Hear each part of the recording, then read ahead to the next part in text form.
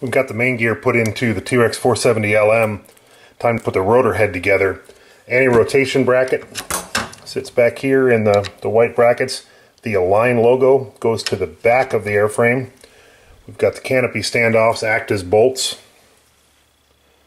Thread lock like everything else.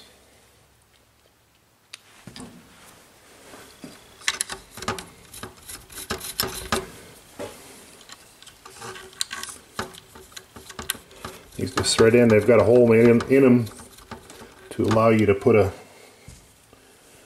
driver to tighten them up. 1.5 will work a little better. This has a brass insert in it, but you still don't want to over tighten these too much. So that's in. I've got the servo links on. Make sure on the servo links, just like any other Align helicopter, the A logo. I have a hard time seeing this. There we go. The A logo goes to the outer side. So in this case, the A logo is on the back here because the servo ball is on the back. When I get up on the swash plate, it'll be on the front. So I got servo links with the A's all facing out. We're going to bring the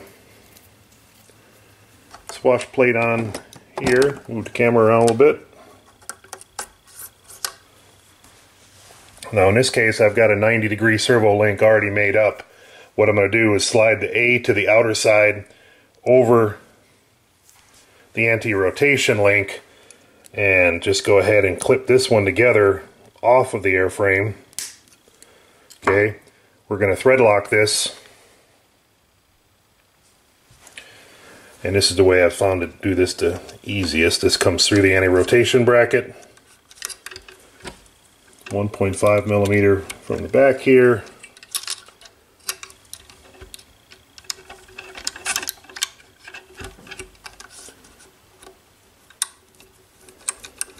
Threads into the swash plate. And we're going to have to reach in through the back and get this other elevator servo ball link on. Okay, that one's on. Bring the side ones in here. The 2 forward cyclic.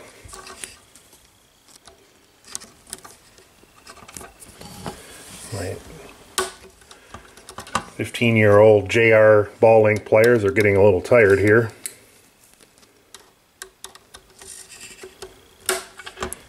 Okay, so at this point, got the swash plate on, and we're ready to do flybarless setup in the next step.